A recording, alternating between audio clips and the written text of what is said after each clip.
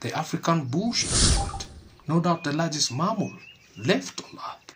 What you're seeing right here is a dominant female or cow, known as a matriarch, with its calf by its side.